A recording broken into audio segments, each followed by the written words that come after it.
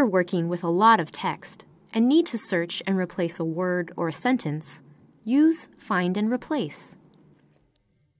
In your Office app, select Replace or press Ctrl-H.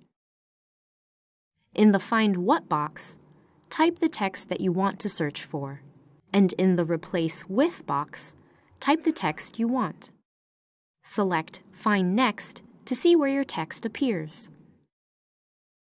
You can also use Find Next to skip to where it shows up next in your file.